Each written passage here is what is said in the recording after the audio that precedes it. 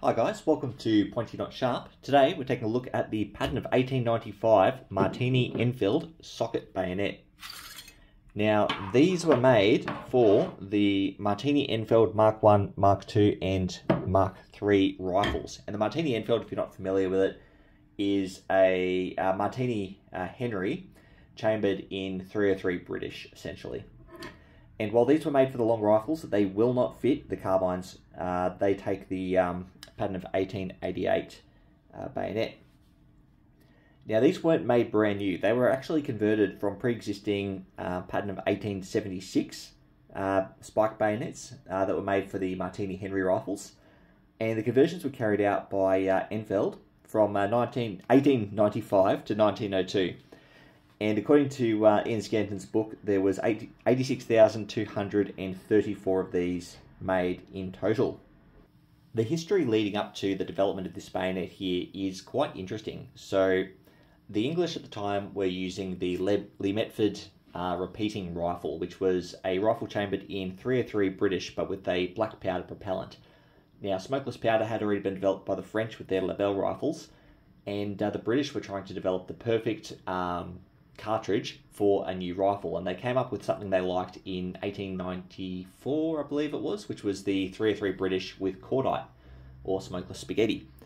Now, the Lee Metford took the patent of 1888 bayonet, and because they only had a few at that stage, they couldn't produce enough because the British Empire was just such a big place.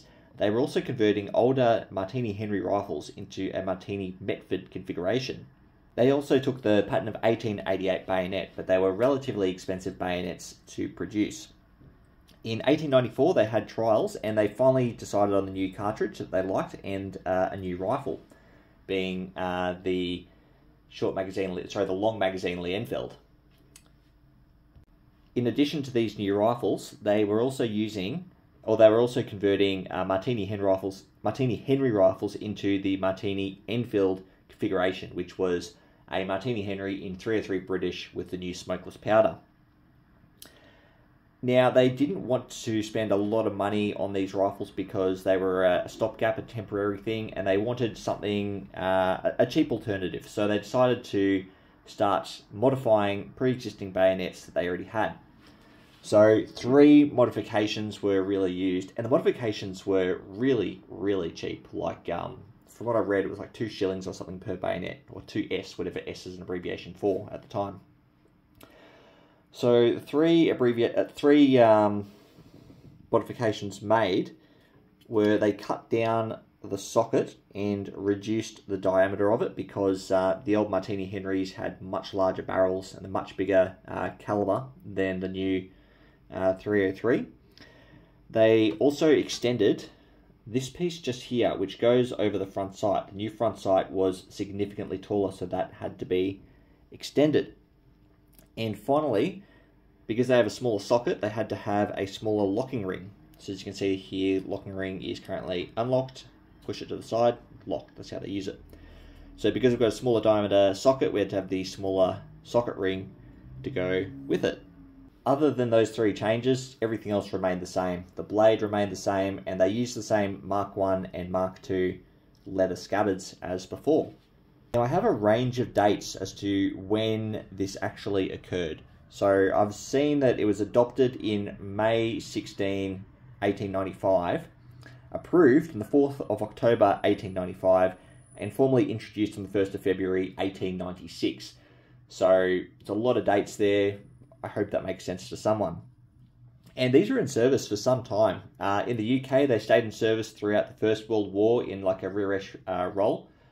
And in other countries, because these were primarily shipped out to the colonies with all the good stuff being left for the UK, places like India and New Zealand, these are in service all the way up until World War II.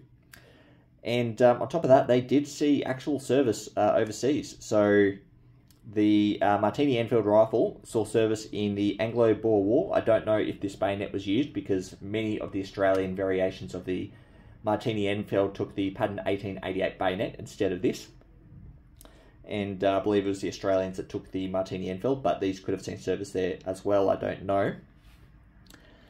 On top of that, Lawrence of Arabia, his Arab irregulars during the Arab Revolt of 1916 to 1918, they used these in big numbers as well. And these were also used all throughout Afghanistan, where they were also copied in Khyber Pass. So there's all kinds of stuff out there. Anyway, we'll jump into the construction. So I'm not much of a socket guy, but we've got a triform socket with a fuller running down each of the three surfaces. It is a very, very long bayonet, terminating in what's actually quite a good point there, quite sharp. Then moving down, I don't know what you call this. I think this is the shoulder here. My nomenclature for sockets isn't great, but the shoulder is rounded. I can't tell if it's been brazed onto the blade or what, but yeah.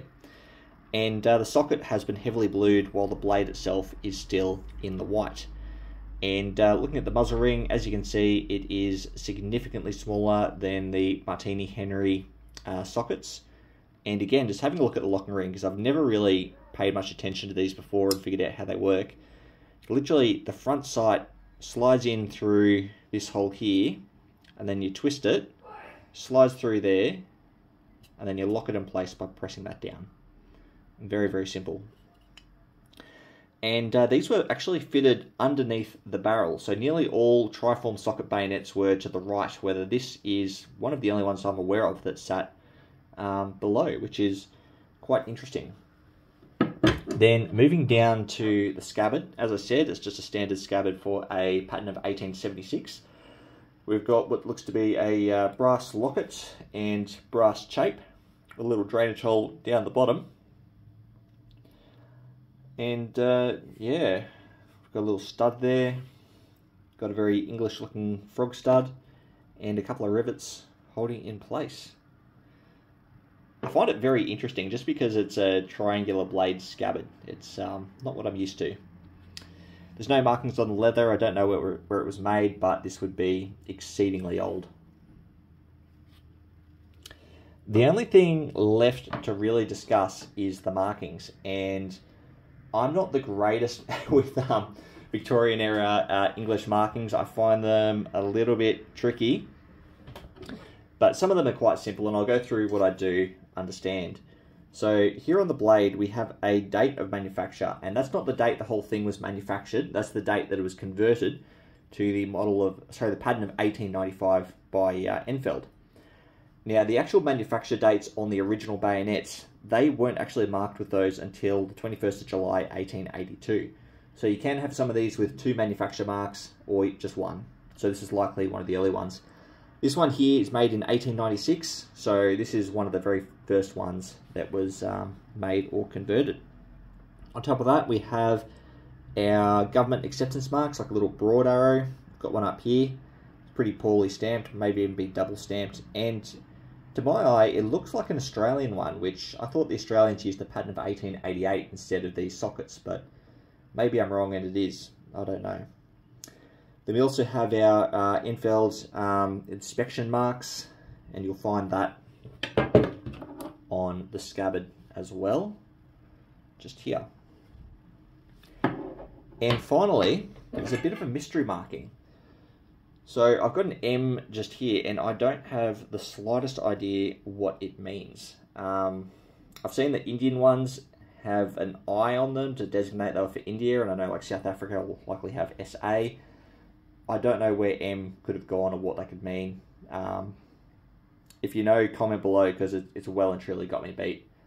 And a number of these bayonets also ended up in places like Egypt, and you'll find Arabic numbers like rack numbers or serial numbers etched on other surfaces of the blade. And you may even have unit markings on them as well. But again, I'm no pro at British unit markings. Anyway guys, that's all I've really got to say about this bayonet here. If I've left out a lot of key information, which I probably have because I'm not a socket guy, please comment below. I'd love to hear from you and see what you have to say. And thanks for watching.